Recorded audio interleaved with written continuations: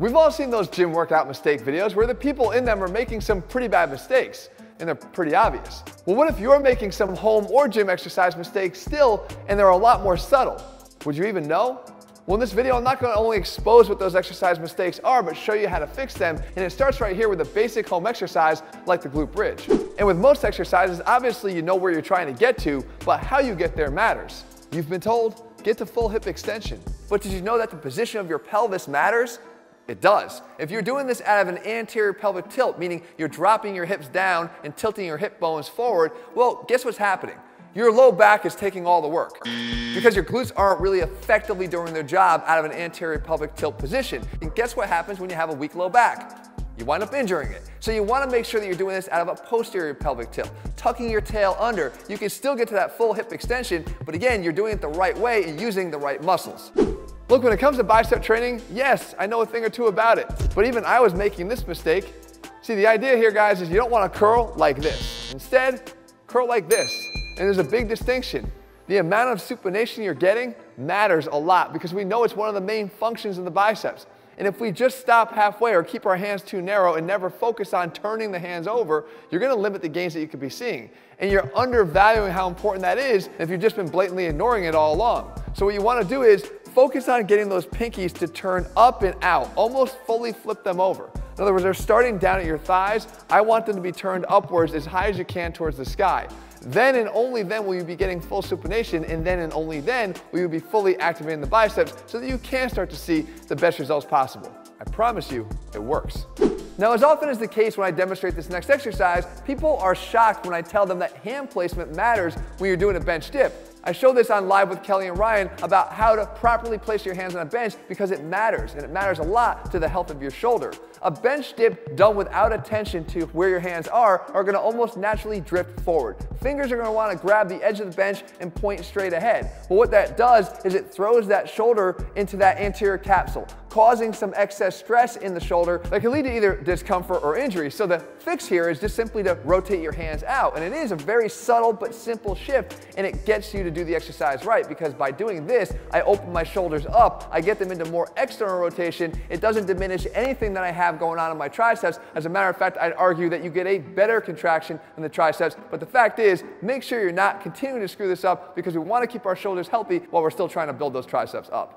Mistake number 4 is not keeping the chest and the pelvis linked throughout the exercise. Not only does this create a more inefficient and less powerful squat, but it also leads directly to the squat morning.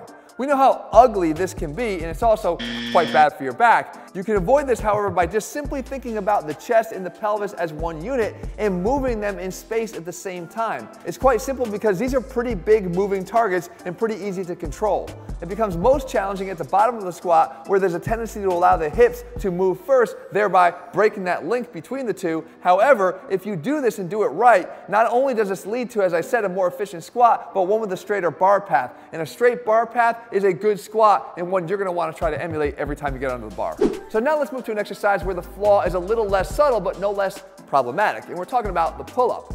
If you do your pull-ups with your knees crossed just like this, you're not doing the pull-up as best you can because you're inviting what I call energy leaks into the exercise. An energy leak is just where you're not creating an efficient line of pull throughout the exercise. In other words, the transfer of power through your hands to lift your body up over the bar is dissipated through the weakness and that laxity that you created by just letting your legs dangle underneath you. If you do this instead and you point your legs out in front of you, you create a much more efficient transfer of power through your hands to lift your body up in space. And again, you actually will get more out of the exercise by doing it. Don't allow fatigue to allow those legs to start drifting back into that bent knee position. Keep it this way, and I promise not just better execution, but better results.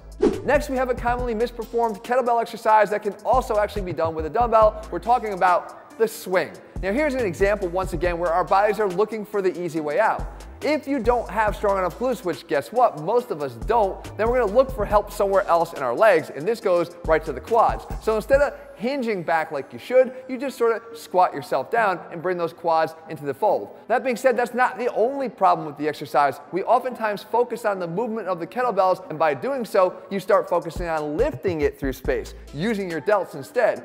You shouldn't necessarily worry about how the kettlebell moves through space. You just need to move through the proper hinging of the hips.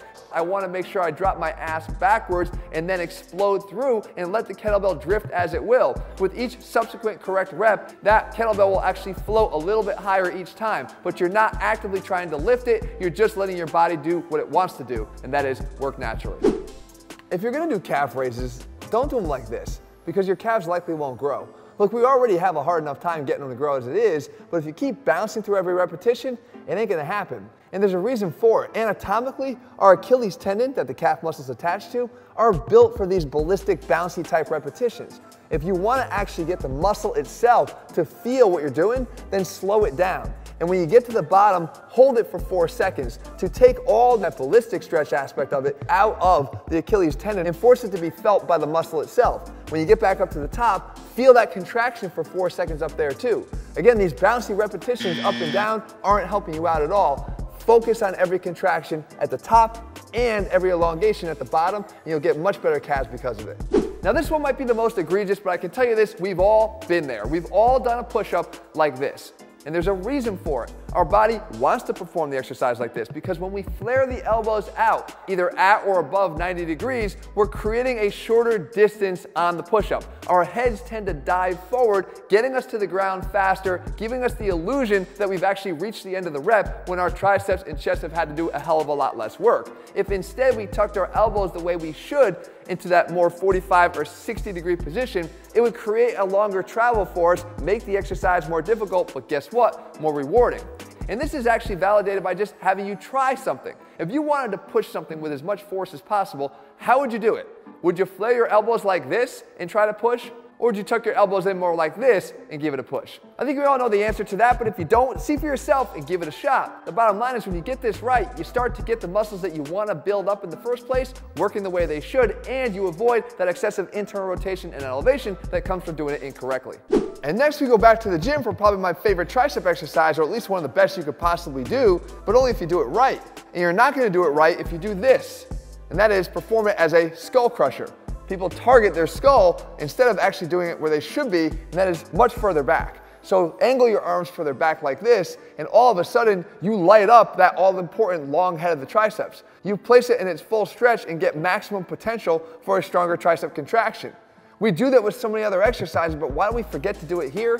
Again, I think a lot of times because we simply refer to it as the wrong thing. Throw skull crusher out the window. We don't really need to do those anymore, especially if you want to do them right. Next, we have a commonly misperformed ab exercise that can easily be done either at home or at the gym. We're talking about seated knee tucks, but you want to think of them differently because you're not just trying to tuck your knees towards your chest. Instead, think of it like you're going to lift your tailbone off of the ground, and the knees should go much higher. Try to think of them going almost as high as your forehead, even if they can't reach. The point is, you're looking to create that same posterior pelvic tilt because that's what's going to engage those lower abs. And if you can get this right, the exercise becomes a lot more effective. If you don't and you just continue to pull those knees towards your chest, once again, you're just over-activating the hip flexors, which is just gonna lead to probably low back pain, but not help you to target the lower abs like you're trying to. Get the tailbone up on every rep, and I promise you, better results will come.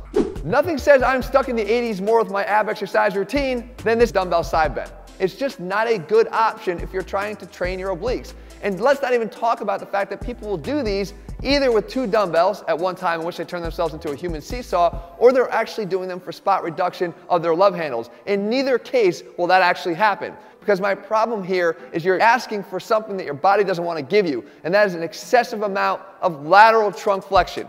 Your lumbar spine is not meant or designed to do this, especially when you combine it with the fact that you've got a heavy weight or at least a moderately heavy dumbbell in your hands. The fact is, like I said, there's a better alternative and it doesn't require any equipment at all, and it's a simple side plank lift. And you can see that when I lift myself up, the side that I'm actually training is the underside, the bottom side there that's looking for that lateral pillar strength.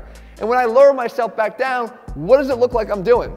If you turn your head sideways, it actually looks like a side bend, right? Done on the ground. But because we're doing this in this way, guys, I have much more control of that frontal plane as it was originally intended. The fact is, guys, it's not always the motion that's the problem. It's how you're performing it, and more importantly, how you're misperforming it that turns a decent motion into something that's non-productive. Next, we're back in the gym for a great back exercise, if you do it the right way. And for me, it starts by taking your knee off the damn bench, because we don't need to.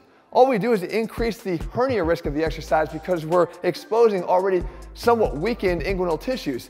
All we have to do is get into a tripod stance instead. Put your feet out on the floor behind the bench. Use your hand to support yourself and row from here. The only issue is, what do you do with your elbow? Because a lot of times people do this and they turn it into a hammer curl that focuses much more on the bicep and the forearm than it does on the back. So what you want to do is just simply fix your elbow in place, lock it up, and then move your elbow back behind you to get your lats doing most of the work, as opposed to simply flipping this up and overloading the arm. And speaking of exercises, if you're looking for the only ones that you need to do to get jacked like him. You mean this bearded muscle machine? Something like that. Make sure you watch this video here. It's going to show you the exact ones he did to make this transformation. Also, if you haven't done so, guys, make sure you click subscribe and turn your notifications so you never miss a video when we put one out. Full program's available over at ATHLEAN-X.com. See ya. Watch the video!